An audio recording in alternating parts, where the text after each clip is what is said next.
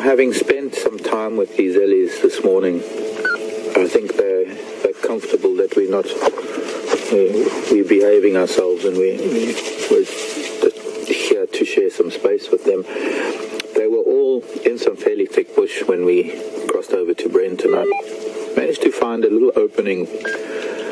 They've turned towards Treehouse Dam. They're slowly making their way down towards Treehouse Dam. And one of the most remarkable things that I find sometimes with elephants is how they have the whole world to move, their world, and all these trees to feed on. And yet, like this one now, she's decided on her own, or she's decided to come to us.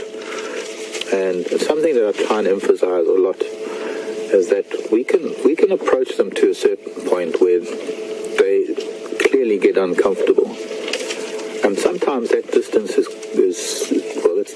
varies. The distance varies according to their mood and the terrain and what they're up to. But when they come close to us, that distance changes completely, because it's entirely their decision. She could have gone anywhere else but coming to feed on this particular buffalo thorn, because they were almost out of view about 20-30 yards away. And I can only see it as she's wanting to come and share a bit of space while she feeds. She's showing us her feeding methods. And those thorns would be tearing into our skin right now. The buffalo thorn has a very straight thorn and a hooked thorn. So what was that for? Get a big piece of a branch so that you can chew the bark, no doubt. Yeah. Unfortunately, she's broken that other branch in front of us. But now she's twisting it in her mouth. She's taken a good portion of that branch of the buffalo thorn, and she'll turn it and chew on it and chew all the bark off.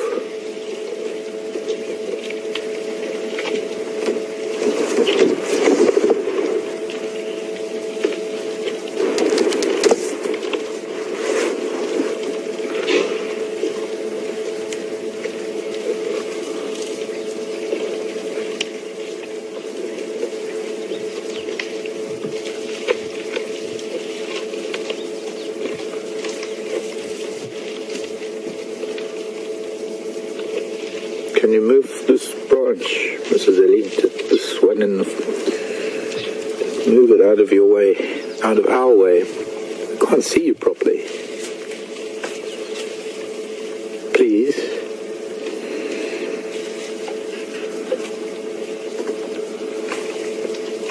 You can see the tree break moving just behind her, so there's another Ellie just on the other side of her.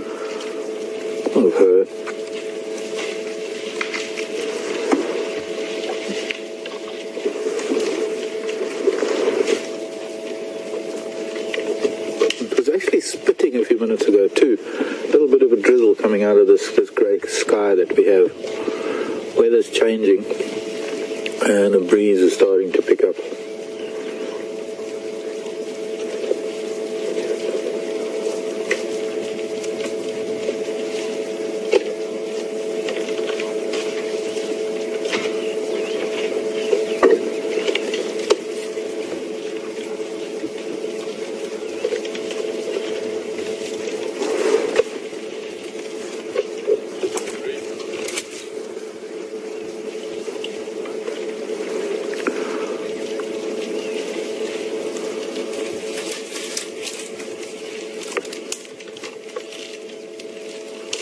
Oh, this is going to be the whole tree now.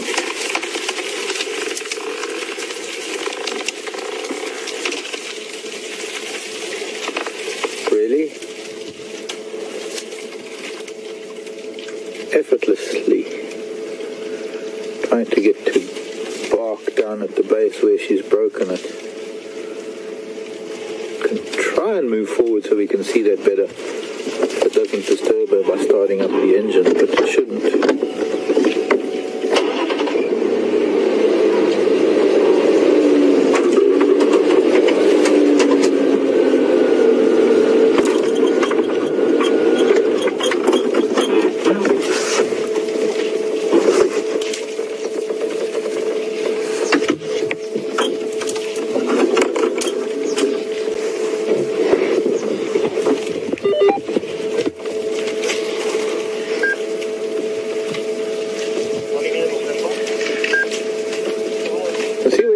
look in the base of that buffalo thorn. She's trying to grip bits of it with her trunk to get to the bark. Pushing it further with the foot. To try and, I suppose, split the trunk. And now she'll move it, using her tusk to try and move it to the side. At least she's not moving it to this side. Now just take the whole tree out.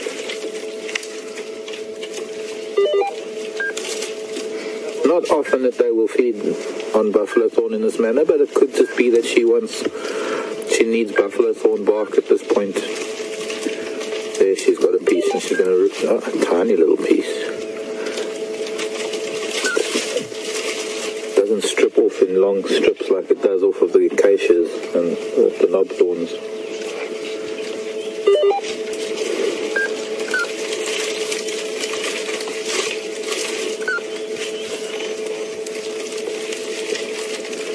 A lot of sharp sticks and a lot of obstructions down there that she's trying to move out of the way.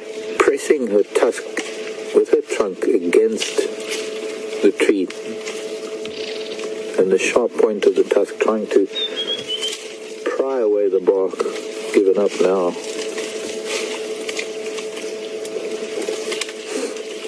See, when it's only a little bit of bark like that, I'm thinking there must be some property in there that she needs. But it's certainly not the flavor and as a food source.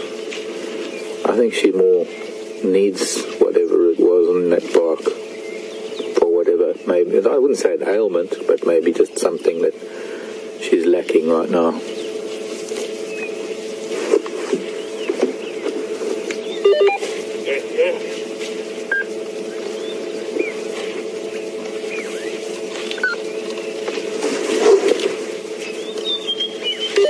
Catherine in Texas wants to know if there are any wild berries in the bush that the animals eat. Yes, there are, Catherine. In fact, there are a whole range of methods by which trees encapsulate their seeds so that things eat them, so that the seeds get taken away from the host or parent tree to grow elsewhere. And whether they are in... Excuse me. Marc here? Morning, Marc. Craig, how are you? Good on you, Craig. 100%.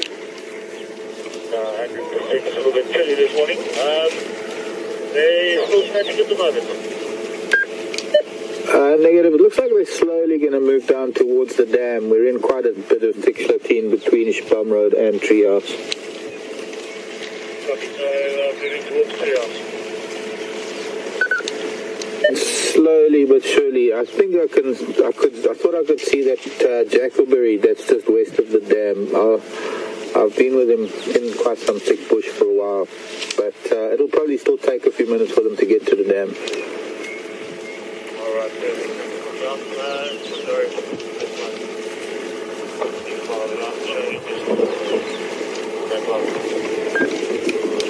Okay, copy job. By the time you get here, they'll probably be at the dam.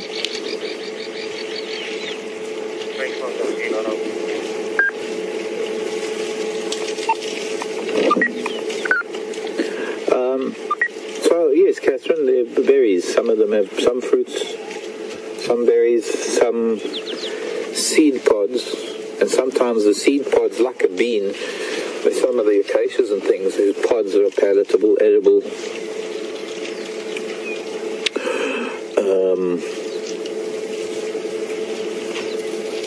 And all different times of the year too. I think the jackleberries have just been fruiting. The torchwoods are fruiting. They're not quite berries, they're more fruits with very big seeds in them.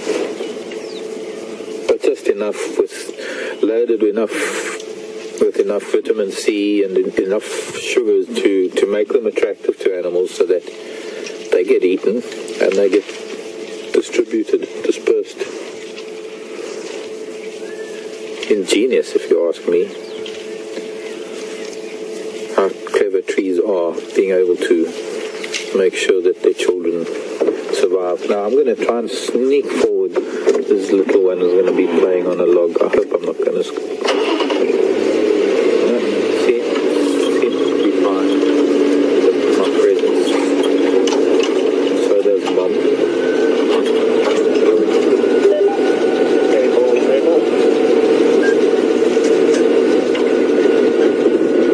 I'm much more forward because I've got this cow's rump in front of us, and I can't. Hoping that we can get a little bit of a glimpse of this child playing on a tree.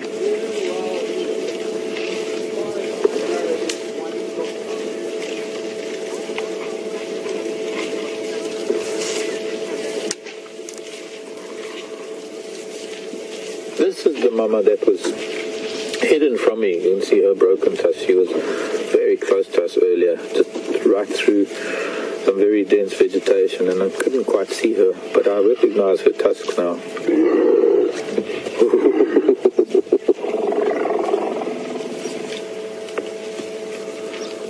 It was the little one making a noise and an adult answering, but not the mother, an older sister.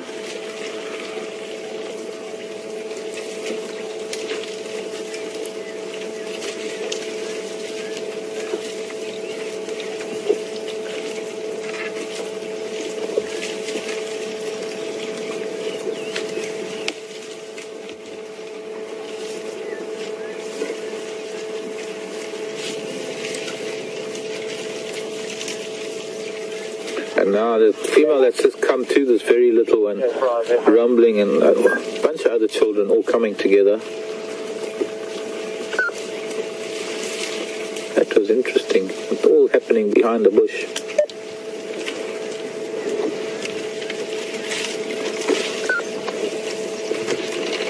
Maybe that's mom. Because now the little one's drinking from it. Well, this little one went, and then that one answered, and she came out of the bush and rumbled after she answered the calf, and two other calves came running, one to its own mother, one to her. I guess they are daughters of this old lady matriarch. That was just quite interesting. And the little one called and the mother answered and came down. See that big? There's a bigger calf there that belongs to the older female.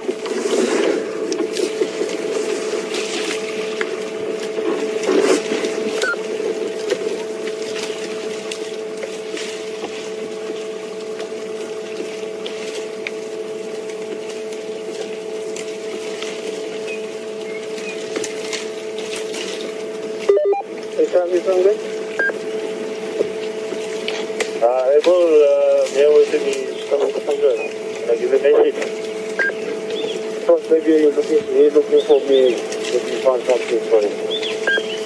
No, you're looking for him. Okay.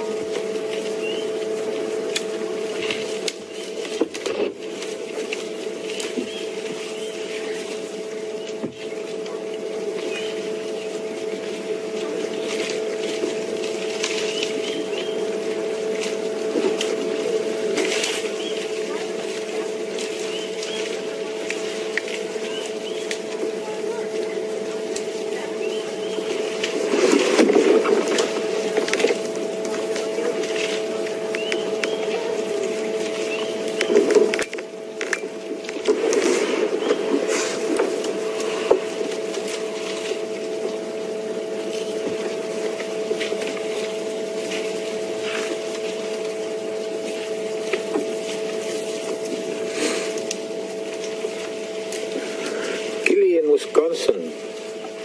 I want to know which bush is commonly known as a wait-a-bit bush. I'm sitting right next to one actually, Gilly. Knobthorn is one of them. You can see this branch here may be silhouetted against the sky.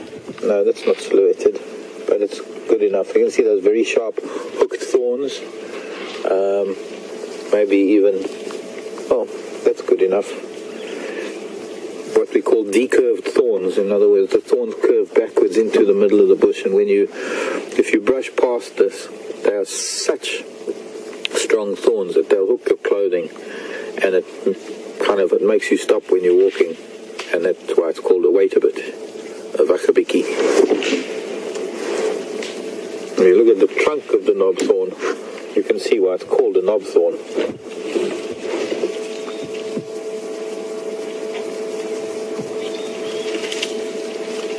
Because the thorns themselves, as they just get thicker and woodier each year that the tree grows, so especially the young knob thorns have these very large knobbly outgrowths where the thorns were, the young thorns. So there's still a little bit of a thorn on the top of those knobs.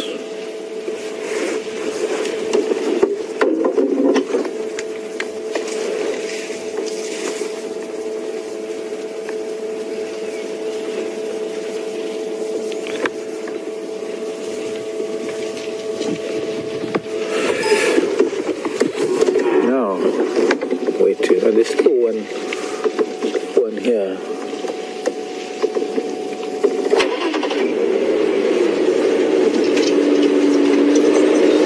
2 or 3, 3 or 4 areas here that might still come through. Oh, starling.